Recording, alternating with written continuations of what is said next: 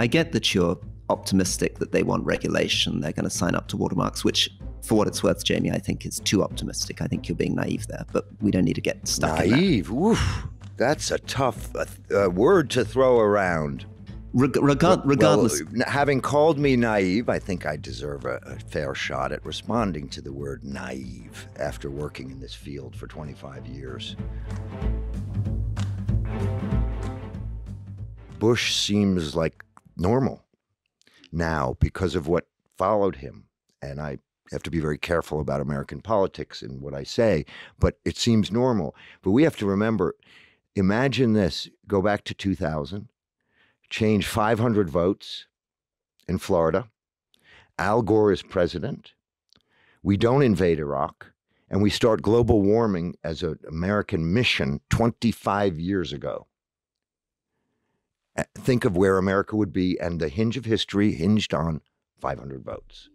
So that's the power of the United States. We went to the Bush administration, 9/11 happened, and they went way too far. The pendulum swung way too far. Unilateralism. Remember Donald Rumsfeld saying he didn't care how the prisoners were treated in Guantanamo. I was living in London, and he lost Europe with that sentence, because the idea of the treatment of prisoners pursuant to the Geneva Convention was a core value of Europeans.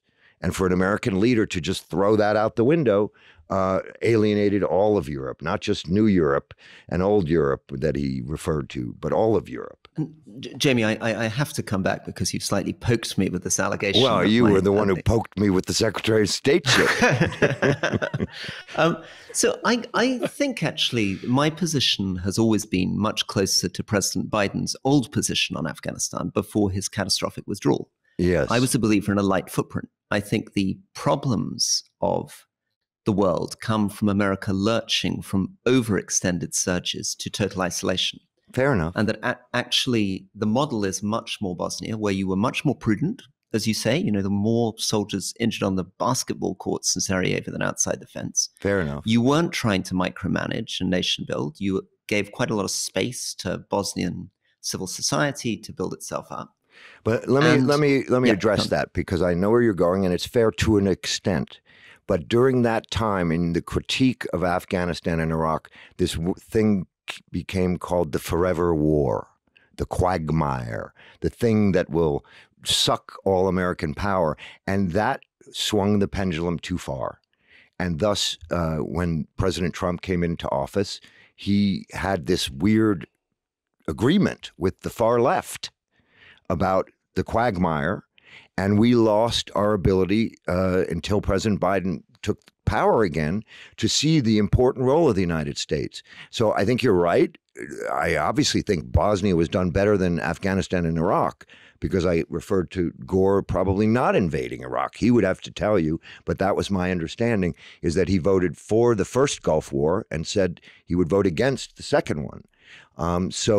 So these are subtle matters, and I was poking you, but the conventional wisdom at the time was that, you know, we need to stay away from foreign problems. And the problem, Jamie, there for me is I was trying to essentially say, don't do the surge in Afghanistan. The problem is you bring in all these troops, you're going to be forced to withdraw, right? You're going to create this pendulum. If you could have the patience, and paradoxically, maybe people like Rumsfeld were right. Maybe Joe Biden was right when he was saying that he wanted a light footprint. That in fact, the best way for America staying the course is being more moderate, more prudent in its involvement in the world. Well, Rory, you're an expert on Afghanistan, and I'm not, okay? And it's not an area that I consider myself an expert on, and I consider you closer to an expert on it. And so I wouldn't dispute anything you just said, except to say that it's easy to sit back and organize the perfect balance between intervention and avoidance. It's easy in the aftermath to know exactly what we should and shouldn't have done. People now, for example, say, well, if we had just given the Ukrainians all the weapons in the beginning, they would have not been in such a position. And they forget that 2 years ago, legitimately, President Biden was managing the risk of global thermonuclear war. He was worried about World War III. And from Putin's words, there was a reason to worry about World War III. And so I believe that hindsight and second guessing is a necessary part of our democracy, but we have to put the context in place. And just as President Biden was asking the Israelis now to remember after 9/11, we did too much, and they should remember that we got too mad. There was a context in which Bush and Rumsfeld and all of them were operating, and a large Tony Blair effort to do the nation building in Afghanistan. He was the one who led the Bush administration into nation building in Afghanistan. He was the one who believed that we needed to have a long war and change the Muslim world. It wasn't just the United States. Obviously, Joe Biden came in with Jake Sullivan talking about a foreign policy for the middle class. And a lot of that seemed to be about learning the lessons from 2016 and trying to win back voters who were a bit unhappy with the amount of money and energy the US was putting into the rest of the world. And Biden signed up to this phrase, the forever war. He pulled out of Afghanistan. He, from the point of view of many people in the Middle East, didn't really stand up for them when the Houthi were firing rockets into Saudi and UAE. And Ukraine is, in a way, the exception in this story. But the feeling that the world has is not that Joe Biden has radically reversed the Obama-Trump style. It's that the US is in a slow withdrawal from the world, and that Biden's policy in Ukraine is a small exception and a general view that American voters don't want to play the role that they played in the 60s, 70s, 80s, and 90s. Rory, it must be nice to be able to declare what the feeling of the world is. You said there's a feeling in the world. How do you assess that? I'm actually in the diplomatic environment, and I'm meeting with the foreign diplomats, and I'm seeing what they're saying and doing and believing. And I think what you just said is nonsense, that the United States is retreating from the world. That, yes, they would prefer some of them to have more free trade agreements and less of a use of trade. And, you know, what you've missed here is that there's a new development in the global world. It's called China. And you've assigned the trade policy solely to politics and ignored this fundamental problem that we face in terms of the Chinese role in the world. And the trade issues that you're addressing are mostly about what Jake Sullivan has called the small yard and the high fence. And so to just pick one of Jake Sullivan's remarks and miss the other one, you've left out 1 billion people, and the leader of that 1 billion people country that we believe believes in a system, authoritarianism, and is trying to change the world to be a good place for authoritarian countries. And the diplomats that I meet with believe the United States has done a very, very good job in managing the U.S.-China relationship and leading the world to build AUKUS, to build the Quad, to build the trilateral with the South Koreans and the Asians. And for you to just say there's a feeling in the world that the United States is retreating, I think is overstating it just a wee bit. Jamie, listen, look at the way that Mohammed bin Salman is treating you. Look at the way that Mohammed bin Zayed is treating you. Look at the way that so many African leaders are looking towards the United States at the moment. And give you another example, right? I need to stop there because you can't just throw these things out. What Mohammed, the three names that you've talked about are begging the United States to get involved in the Middle East peace process. The three men that you mentioned are working every day with the United States, asking us to do more, wanting us to do more. And for you to describe them as dismissing the United States means that you are operating at a very facile level. Behind the scenes, when the door is shut, when the diplomats are talking and working together, the two men that you mentioned, MBS and MBZ, which you called, are dismissive of the United States. That's not what I'm seeing. And I think for you to say that is just a little flippant. Well, Jamie, it's difficult to resolve because you're I'm enjoying this, Rory. It's difficult to resolve. You're a professional American civil servant. You're not going to agree with me that American power is waning. I travel a great deal. I see a lot of these people, and the way in which people talk about the United States is very different from the way they spoke in the 90s. Well, absolutely. And your failure to intervene in Syria, your withdrawal from Afghanistan, the failure to respond to Putin in Crimea in 2014, your failure to respond to Houthi attacks on Saudi and UAE, all these things contribute. Well, as it happens, I wrote a public article about Syria that advocated the use of military power to work with the Turks to do something about it. And so on that one, if you're saying you were actually in favor of using military power in Syria, we might agree if you were actually for that. I don't know whether you were for that. Maybe you can tell us. Were you? I was in favor of responding to the chemical weapons. What does that mean? Upholding, you mean upholding the red line? Not upholding so what, the red line. Throwing a few cruise missiles in? What yes. were you for? Just throwing a few in like Trump did? Missiles, yeah. Like Trump did? Yes, if Obama had done that, that would have made a huge difference. And your failure to do that was a big problem. And the use of you here is interesting. We're trying to have a conversation, and you're assigning to me the role of explaining every single government policy going back 25 years and throwing out phrases like, you know, what the world thinks of you. And I just don't think it's constructive. I think we should pick the issue, discuss it, either agree or disagree, but to just throw a bunch of things together, MBZ and MBS are dissing the United States, that is flat wrong. Very good. Over to Alistair. I don't want to get dragged. I'm really happy just to sit here and I like people defending their position robustly. That's what we do here. That's what we did in the past, isn't it? That's true. And we were pretty good at it back then, weren't we? Jamie, one of the things that the social media has done since these days in the 1990s of Bosnia and Kosovo is it's undercut respect for authority. It's taken away the old hierarchies of the president, the big news anchors, and created a world of very unstable coalitions of revolt. And one of the consequences of that must be that it's much more difficult to have legitimacy and moral authority. I mean, I was thinking about that listening to you. I mean, a lot of what you're saying to me is, you're wrong, Rory. United States is the indispensable nation. It's a great nation. Now, that assertion needs to come with a lot of moral authority and legitimacy for people listening to think, okay, Jamie's right.